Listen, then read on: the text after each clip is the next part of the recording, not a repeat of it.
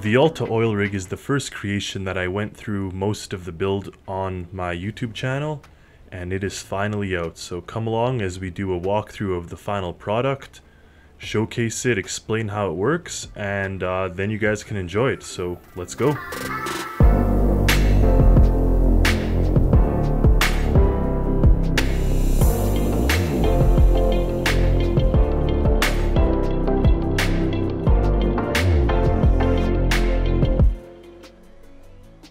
It is finally complete. Thank you so much to everyone who's watched the series and is anticipating the release of the ALTA oil rig,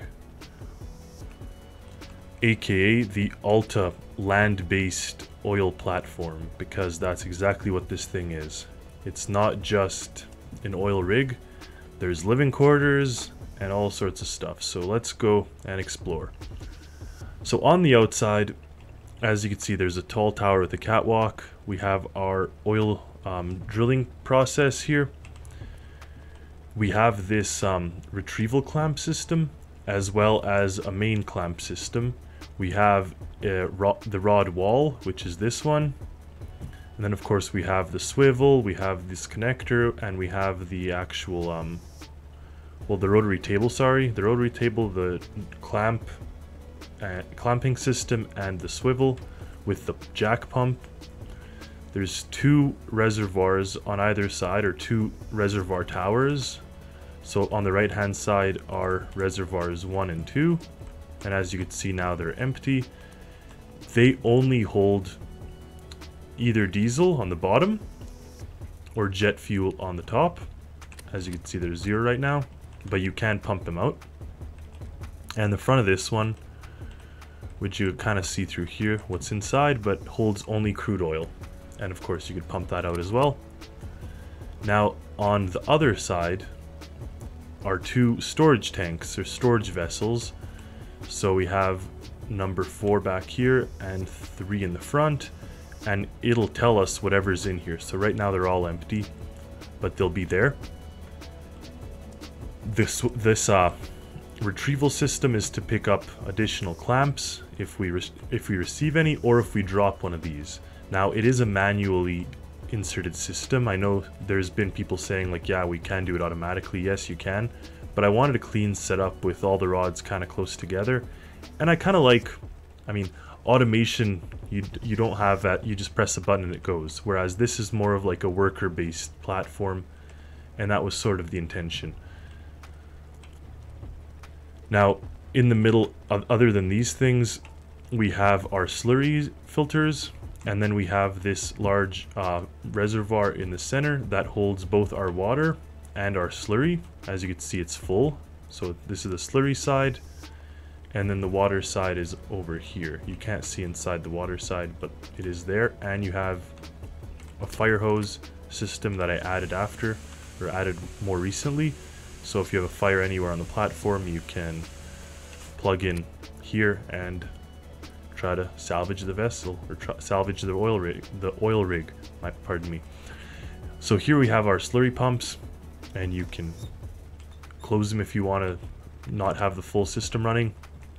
And then if we make our way up this catwalk, there's even a welder if you need to fix something. We have 2 other catwalks that we could access from here. Either this one that takes us to the catwalk that's right over top of the slurry filter, and here you could gain access to these automatic valves and the pump and stuff if you have to fix something. And then back here you can see inside the jet fuel vessel. Now back here, and also if you guys haven't been watching my videos, in the industry, vessel is just another name for a reservoir. So these are vessels that contain the different types of fluid. Now we're making our way up this large, nice catwalk. So we're midway up, and we see that there's this little table here with some equipment and a fire station. Now these are scattered throughout the facility. If you press this, it initiates a light system and an alarm that is everywhere. There's multiple of these lights, and everyone will know that there's an emergency. There is a main shutoff inside the building there, so if you have a friend or someone that's not supposed to trigger it, you can actually, you don't have to go searching all the stations to find the one that activated it. You can just disable it from the main control center. Now since we're almost at the top, I'll show you the top. Okay, here we are. There's another fire station. There's a little desk as well for repairing things. And you have quite a view from here. We're pretty high up. You see over the whole facility. And the reason why we have this catwalk running up is because here you have the tracks that the pipe jack can actually make its way. So if it gets stuck anywhere along this line, you can actually find it on this catwalk and access it. So we're going to make our way down now. Okay, we're down. And we'll just go down these stairs and we're back on the main level here.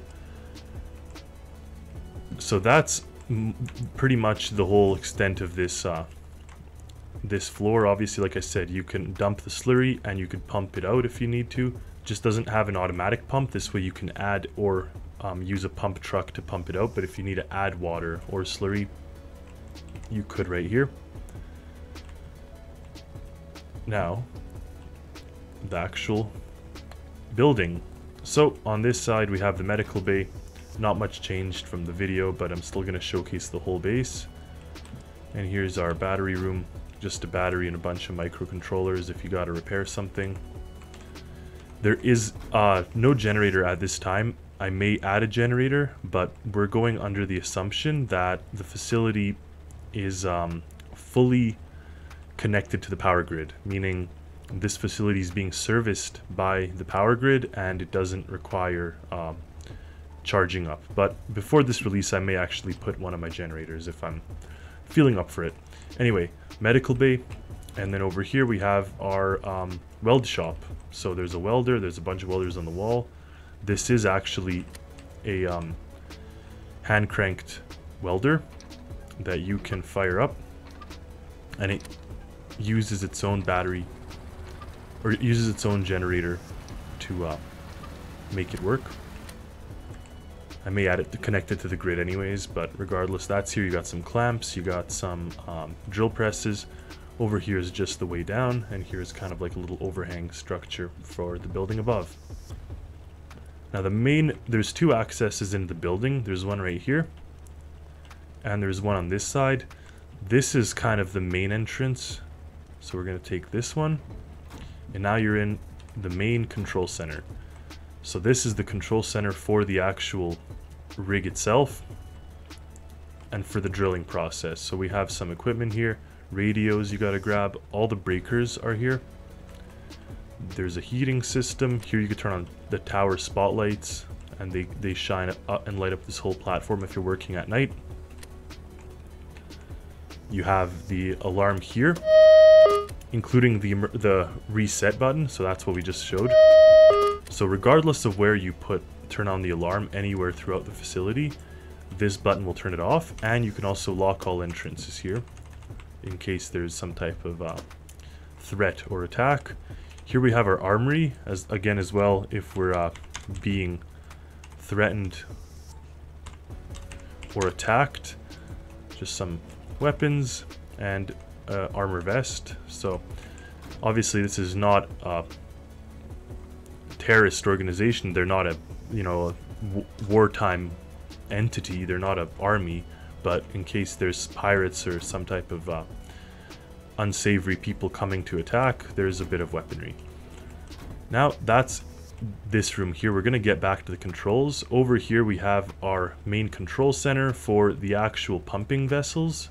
So this is where you get to distribute the fluid into the different reservoirs, as well as a radio system, that I put here. And here you control the main distillation process. Now actually, I will go through this because then we can get the rig pumping and I'll show you some of the other stuff. So we have a rod positioning system. That's the first station here. This chair also moves, so you can stay seated. You don't have to get up if you don't want. Now the rod positioning system has two positions, either the wellhead position, which is above the wellhead, or the rod wall position, which is right here. you can move that rod wall to position the clamp to pick up one of these rods. So that's what this is, and you can move it forward towards you. That makes it much easier to pick up. Now the way to pick it up is you just align it like this, turn on the clamping system, and then have a crew member or labor or whatever come down here. You see that the clamp is active, you drag this and just put it in there. So that's what I was saying. Sometimes people want an automatic system for the clamp to pick up the rod, but I actually do prefer kind of a manual system. And now we do have a rod already in place, so I don't want to... Oh, or we don't. No, it shows that we do. Nope, never mind. Drill depth is 0. So we definitely... I'm gonna have to restart this and I'll show you then how that works. But in theory, actually this is a good opportunity for us to put this rod into here, and I'll show you how that works. So we send that up, and then once it's high enough we stop that, and then we press the wellhead position button and it drags this thing in here and right there. And now when it's there, we have the it's aligned right above this clamp one. And if we lower it, just make sure it is moving down. Nope. Also, you have to sometimes jiggle the whole system up and down if it's not working right away. The reason for that is just a glitch of the game. Like, if it's not reacting to this move clamp, like see now, it's not working. Let's just jiggle the thing up and down, and there we go, it's going. So that was just something I found in the game. And there, now we've clamped it into the bottom wellhead itself. So once you have that in place, you can send this one back. Oh, we gotta release that clamp first, my bad. So the clamp actually did not help us at all. I had this clamp on, you have to turn this off if you want to send this back, which makes sense. Now again, this thing glitched and our rod is gone. I'm not sure why, but regardless, to do the next step, you take the next rod, so you'd position this to the next rod, turn on the clamp, pick it up into there, drag it over to this, and make sure they're aligned right over that clamp area, or call it joiner area. Yeah, rod joiner. So you put it there, and then you can join them right here, and they'll say when they're joined.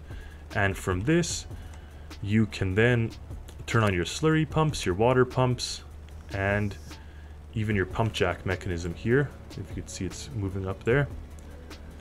And you'll turn on your different clamps for the different systems. Here you power up your rotary table, and that's all spinning. And if you'd have a rod in there, it would be drilling, you know. But regardless, I will restart this structure and I'll show you how that works.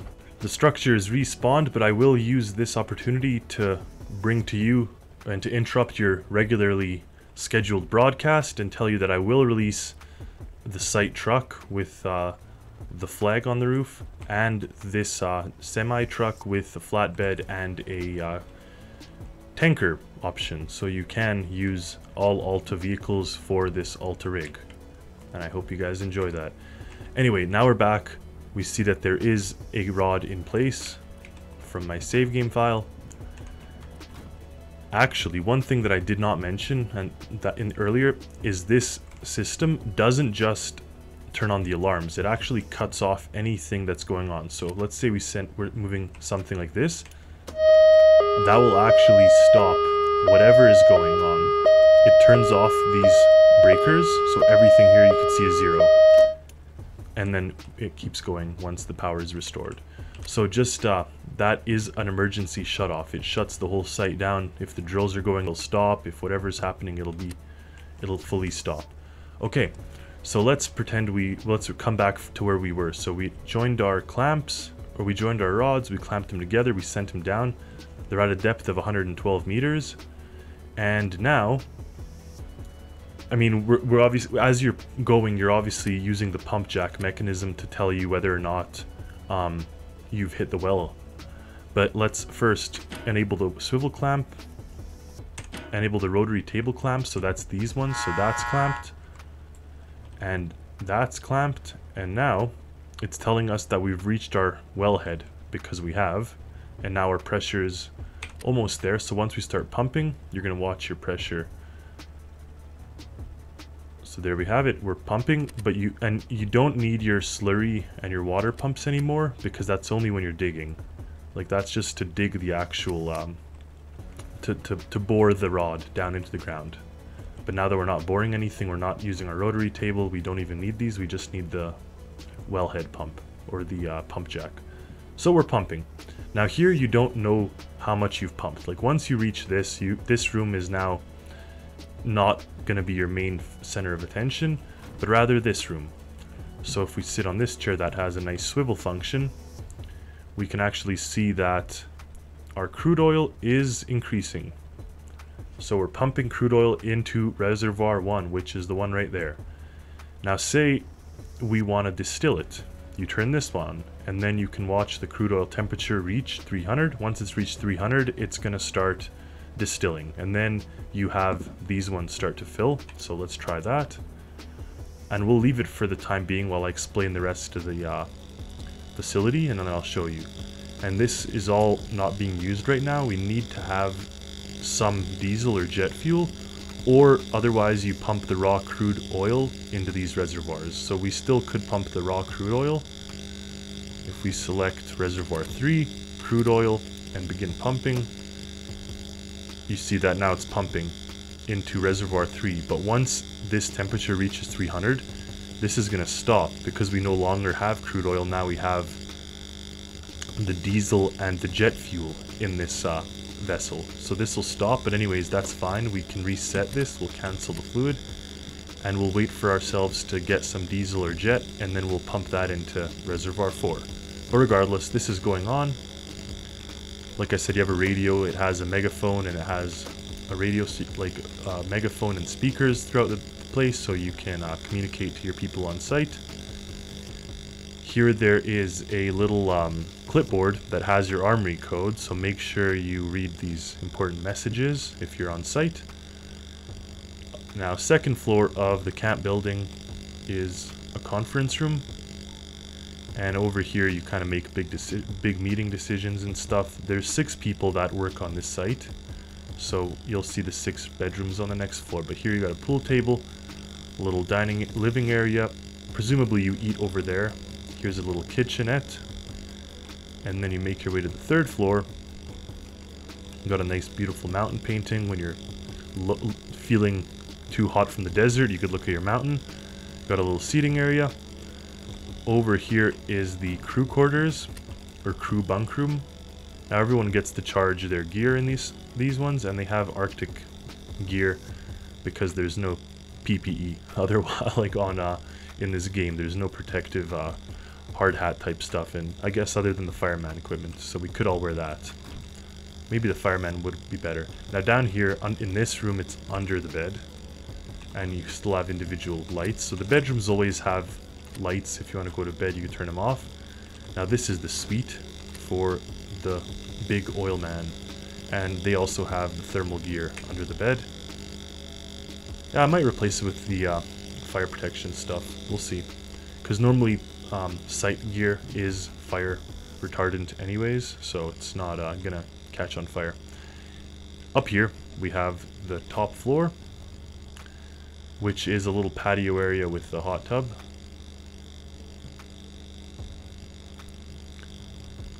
And helipad. Now over here you can turn on your helipad lights, and there's a spotlight over there that can illuminate the helipad. There's a barbecue here, and when you're up here it has these nice mood lights, so when you're sitting in the hot tub and relaxing after a long hard day, you're not in the dark, and you could hopefully ignore the rest of this and enjoy your hot tub. So that's here. This helicopter can take off, you can fly around the place. Obviously be smart. If you're up here, you don't want to jump off unless you want to, you know, hurt yourself. So we make our way down, and that's pretty much the facility other than this. So now we see that we have a bunch of diesel, so we can swivel ourselves over here. And now this is step 1. select which reservoir. I'm going to turn this off, it's a little annoying. So I'm going to select which reservoir to pump. So we already have something in 3, meaning if we now choose 3, you're going to start mixing your crude and your diesel. And that's going to be not good for anyone, because the whole purpose of the tanks is for them to be separated. I mean, you're free to, if you want to mess it up, you can, but then you'll have a hard time extracting it again. But we're going to select reservoir 4. So there we have it. This is selected. And we'll say let's pump our diesel. Now the process, it doesn't begin until you spin this, and there we go. Now it's diesel, and it's filling. And if we go to the reservoirs themselves, this one will tell us this one is crude oil. So if you want to pump it out, it's crude oil. And the back one is diesel. So if you want to pump it out, that's diesel. Now when the level reaches 0, this will reset, so you can now pump in jet fuel afterwards if you want, or whatever. But for now, they are with those things, and that's kind of what it is.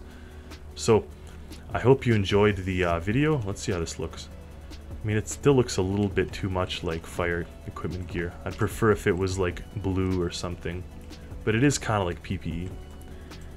Usually the site equipment is like either orange or blue, and they're all fireproof, like suits. So technically, I mean, the closest thing is the firefighting gear. We'll see. Anyway, and if I add a generator somewhere, I'll make it connected to the diesel tank, so you could make your own fuel that can then power your generator up. But regardless, I hope you guys enjoyed the video. I hope you enjoy the creation. I'm so excited to release it to you. It's been a long time. I mean, not that long, not like the Cochrane or something, but it's been in the making for some time, and I know you guys are very excited to try it out. So let me know in the comments what you guys think when you start using it, and happy Stormworksing.